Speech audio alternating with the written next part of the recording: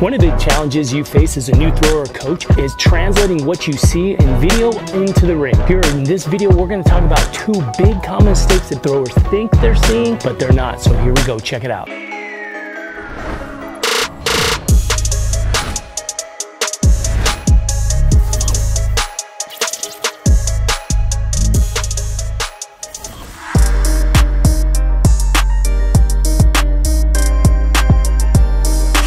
Hey everybody, it's Eric Johnson from Arete Throws Nation. In today's YouTube video, what we're going to discuss are two big mistakes often made by beginning discus throwers that are simple, easy to avoid, and that you can change quickly. The common mistake, one of the things that I see quite a bit are too much motion is the first thing, and the second thing is getting too deep in the discus.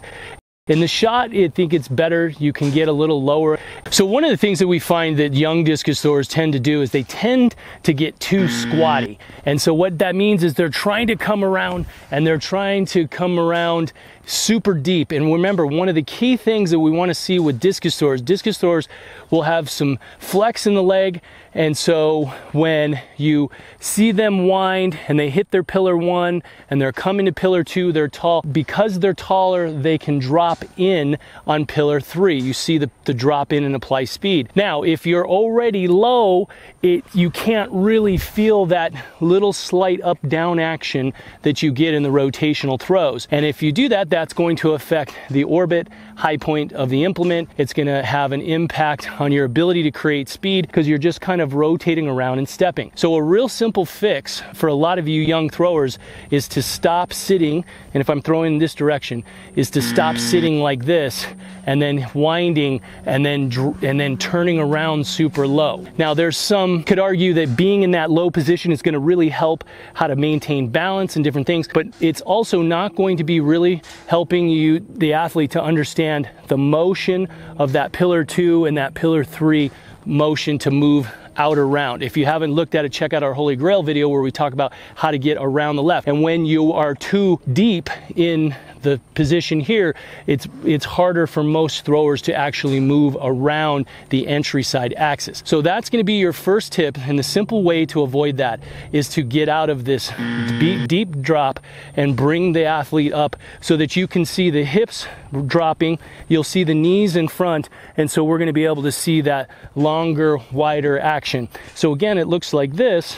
When we're here, we're going to see this, and we're going to be able to see that longer, wider kind of sweeping motion because we can move from pillar 2 to 3 and drop in. But when you see the athlete, they're coming here and they're too far around, it makes that rotational path much more challenging. They're going to tend to be coming around and they're going to get the back in.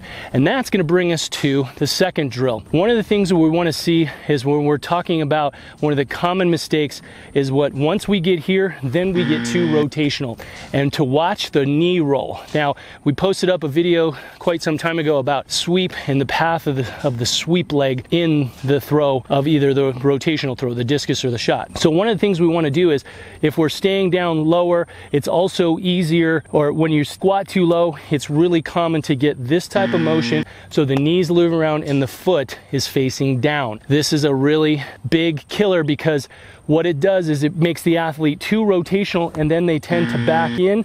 That's going to make the foot kind of drop down into the throw. So how do we increase that wide sweep?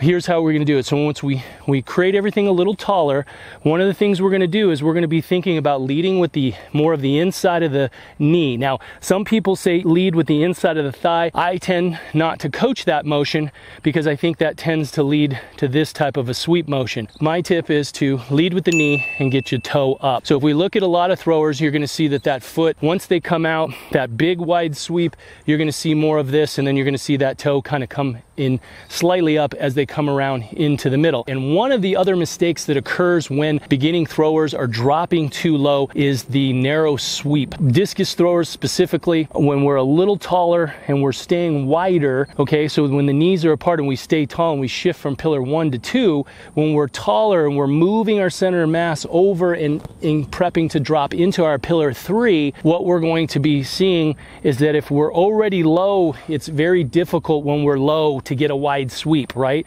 So you can see that if I'm in this position and I stay real low, to really get a wide sweep is going to feel very unnatural and extremely difficult to do. That's why you don't see it done with any elite level thrower. There are 1 or 2 guys that were a touch lower. Vast majority of elite world-class throwers for the last several decades are all start with a slightly taller position and come around. So one of the things we want to again suggest for our young throwers is, one, in the previous where we talked about stop squatting so low, because number 2, then we're going to start, we're assuming we fix that, and what we're going to be talking about is that when we're coming around and we're staying taller, we want to think a couple of paths. Some people talk about leading with the inside of the thigh. Some people try to have people reach out here. That's not the sweep leg action. If you look at the best throwers in the world, let's look at Malachowski, let's look at Harding, let's look at Dockers, let's look at Guzdias. Even Guzdias, who has a narrower sweep, you're going to see that's different. They don't have an extending, reaching sweep leg. Now, one of the other simple fixes for helping that knee roll over and creating a wider sweep is to be conscious of keeping the shoulders more level, and that by default starts to help counterbalance this. When the shoulders are tilting, you know, you're going to see more of this type of stuff. Keep your shoulders level, think inside of the knee and toe up, and that's going to help lead into that longer, wider sweeping motion. So hey, thanks so much for watching. If you like this, be sure to hit that subscribe button, throw any comments below, and I will see you in the next video.